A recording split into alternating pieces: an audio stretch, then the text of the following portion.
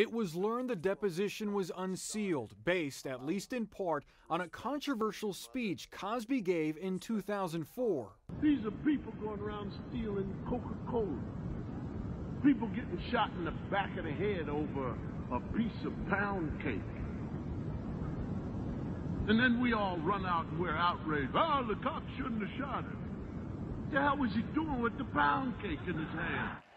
Judge Eduardo Robreno cited Cosby's moral high ground in his pound cake speech as a reason to release the deposition, writing that while Cosby's celebrity status would not have been enough, he had, quote, donned the mantle of public moralist and mounted the proverbial electronic or print soapbox to volunteer his views on, among other things, child rearing, family life, education, and crime, end quote.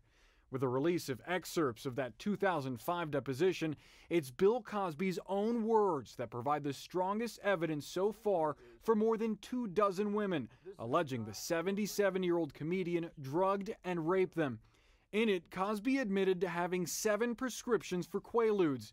He was asked, when you got the Quaaludes, was it in your mind that you were going to use the Quaaludes for young women that you wanted to have sex with? Cosby responded, yes. That admission thrilling to Victoria Valentino, who says Cosby drugged her in 1970. I was absolutely elated. I couldn't stop just screaming, you know. I was just going, oh my God, oh my God. I mean, because obviously we already knew.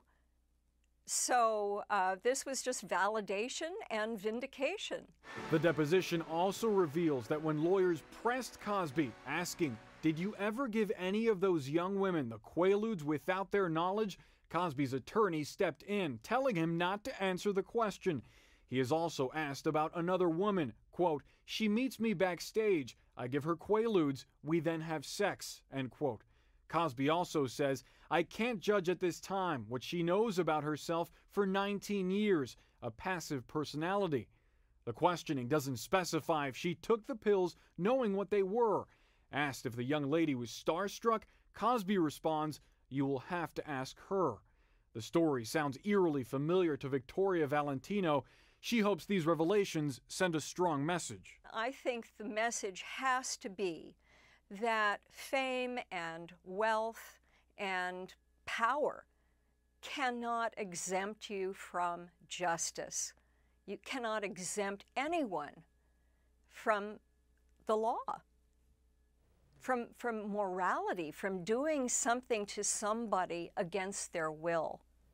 And Boris Sanchez joins me now. Has Bill Cosby or his representatives, have they addressed these most recent revelations?